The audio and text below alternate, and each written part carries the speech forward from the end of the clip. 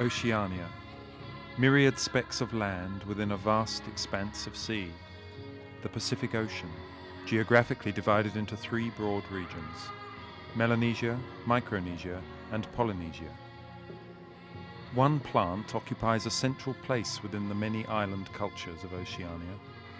This plant is commonly known as Kava. The cultivation, preparation, and rituals of Kava vary from island to island, but in general the symbolic role of Kava is, and always has been, the same everywhere. Kava is the link between the world of humans and the world of spirits.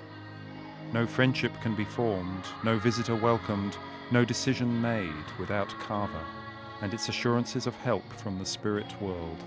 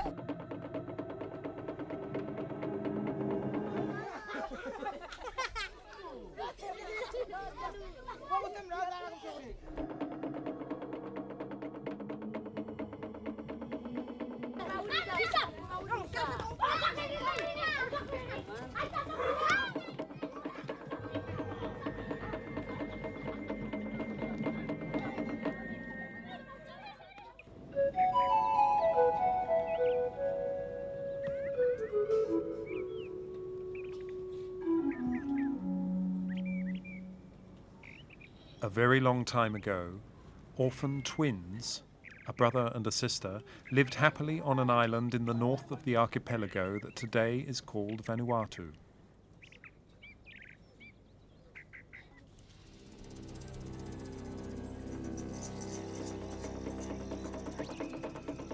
One night, the boy, who loved his sister very much, had to protect her from a stranger who asked to marry her, but whom she had refused.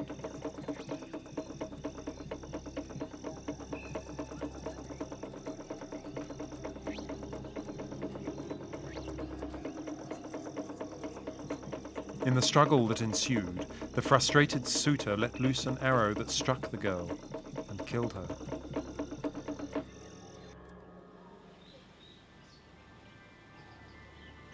Distraught, the boy brought his sister's body home, dug a grave, and buried her. He often went to mourn by her grave. After a week, and before any weeds had grown over her tomb, a plant appeared which he'd never seen before.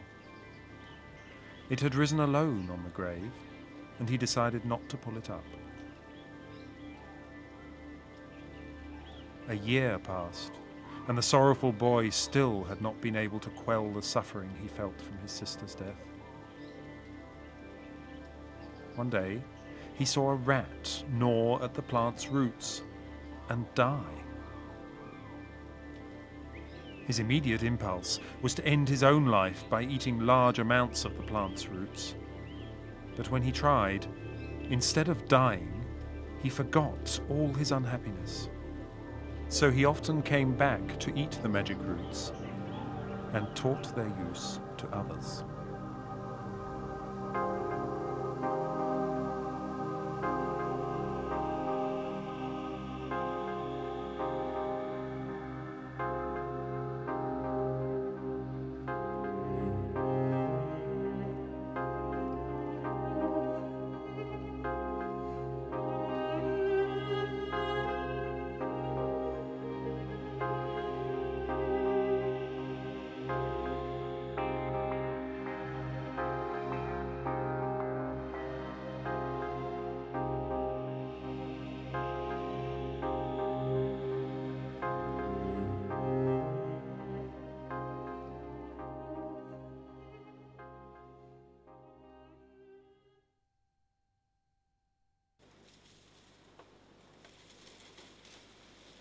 It is late afternoon. Moses, Betu, Temacon and Lala are leaving Bunlap, a village of about 300 people in southeast Pentecost, an island in Vanuatu. The men are going to one of the many kava fields near the village. As they set out, the sun sinks behind a mountain range separating the east half of the island from the west. Because of these mountains, the exchange of goods and ideas is difficult between the various communities of the island. Their isolation is one reason Bunlap villagers retain a distinct lifestyle, one which has been passed from generation to generation for at least 3,000 years. But according to Watas, a village elder, things have started to change. Long Bunlap, long Blessa, because pasta mi kato one man namo blanem, but now we are mi pala unim part of him now. Every man long Blessa, no man small man, but only blanem too, more all pala, all blanem, more all man too, blanem blogata from Patu. A pastime belong Trignamo, not long Kava or some now.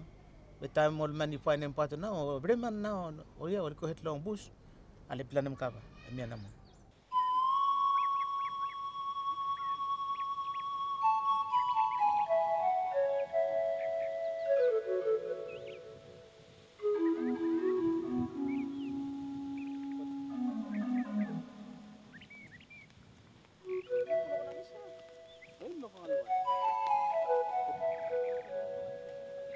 Tracks that are constantly renewed and enlarged are the only pathways for the people of Bunlap. Here there are neither animals nor wheels for transport. People must carry everything.